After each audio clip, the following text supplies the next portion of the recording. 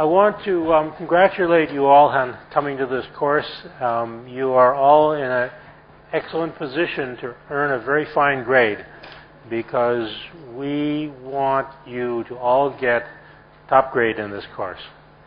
And we are going to do everything we can to make it easy for you to do that. Of course, that doesn't mean that there's no work on your part. So we need your help so that we can be justified in giving you a good grade.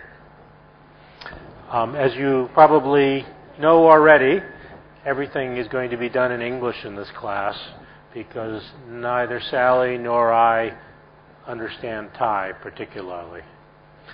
You don't have to speak correct English. You don't have to speak perfect English. What you have to speak is good enough English that we can understand what you're trying to say. Because if we can't understand you, we can't understand you. And that's all there is to it. But we're not going to be very picky about it. We're not English teachers. We're not grammar teachers. Okay, this is the general outline for today. The first topic here is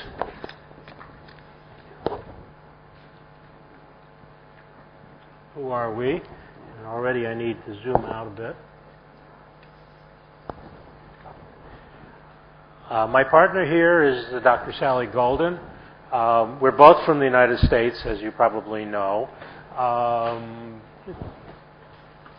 Dr. Golden has been, two of us have been working together for a good many years doing consulting in industry. We're primarily bringing to the university here a perspective on what it's like to be in industry. We don't recently come from academic positions in the United States, although we have both taught previously at AIT up in Rungsit.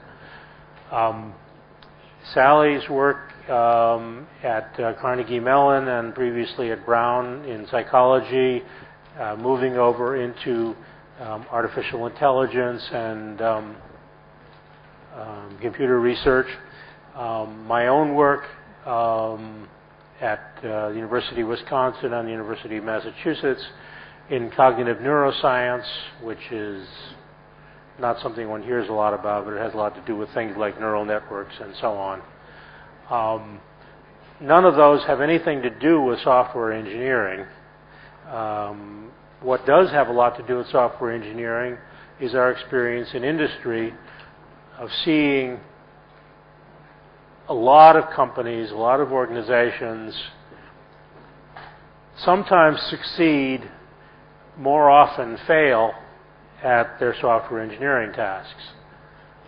So we're bringing you the very immediate experiences of having lived through the process of software engineering evolving into what it is today. And we'll have quite a bit to say about just what it is today, which is nowhere near perfect. In addition, I would like to introduce Kun Varin, who is our teaching assistant for the class. There's a lot of people here. We don't want to put too many demands on Kun Varin's time, but it may be that if there's something that you need explained in Thai or whatever, you occasionally want to go to her and ask her for some advice. This is not an excuse to not pay attention in English in this class because she does not have enough time in her life to repeat the lecture for all of these people. Anyway, the process, the nature of the course, we are interested in you learning the general concepts of software engineering. Now,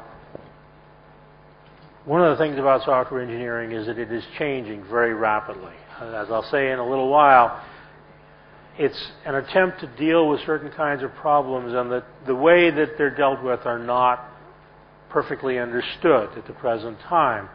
So our standing up here and requiring that you learn every little bit about some package or process or tool which is in use today or maybe was in use yesterday, that doesn't make any sense because that's not what you're going to have to deal with 2 or 3 years from now. We want you to learn the principles behind the things so that when you meet something new, you'll understand it. You'll see how it fits in. You'll see maybe how it's better or worse than what was there before. You'll understand the context that you're working in.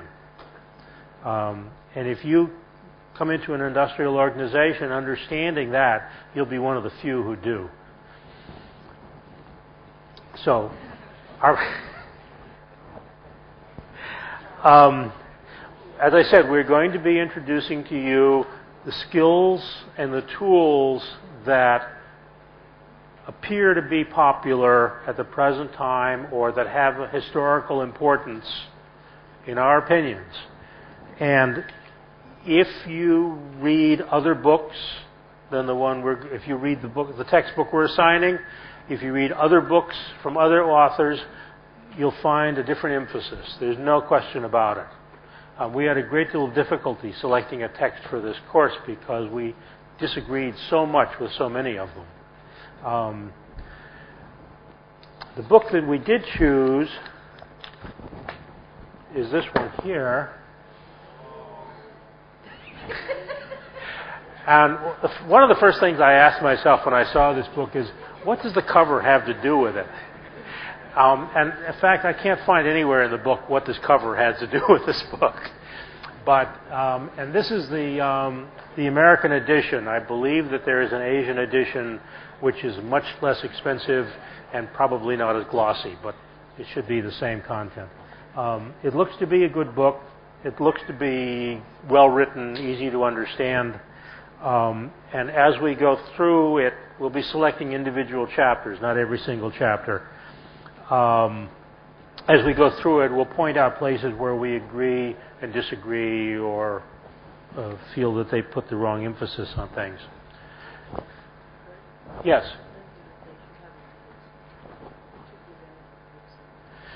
I am told that this book should be available now in the bookstore.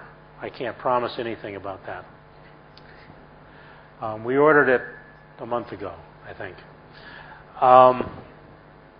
Homework. There is homework in this class. I hate to tell you. A lot of the homework will be around things like doing exercises in creating a design or whatever. But the course is not primarily about design. It's primarily about the process of doing it. So when it comes time to looking at your homework, we're not really going to be concerned with, is it the right answer? We're going to be concerned with, does it seem to address the question that was asked? In other words, if you give us a blank piece of paper, file, that's not addressing the question. If you say, well, I think that the solution could be done in this way or that way, or I think this is a good approach for it, it doesn't matter whether you're right or wrong about it as being a good approach. What matters is that you've thought about it, and that we can see that you've thought about it.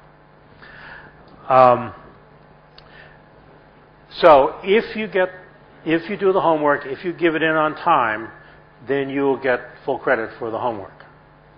Okay. If it's late, then we'll give you partial credit depending on the particular assignment and how late it is. But we don't want it to be late. We'd rather have you do it on time partly because we're going to be discussing it in class. Not yours necessarily, but some examples of it. So, doing it late is better than not doing it at all, I suppose, but it's not really fair to the other people. We have also been told that there is some tendency for people to get together and maybe share submissions of homework when that's not really a proper thing to do. And unless we tell you to work in a group, which we will sometimes, unless we tell you that, what we're going to do is take a look at the 3 or 4 copies of the homework that are the same and divide the credit equally among those people. So if you want to share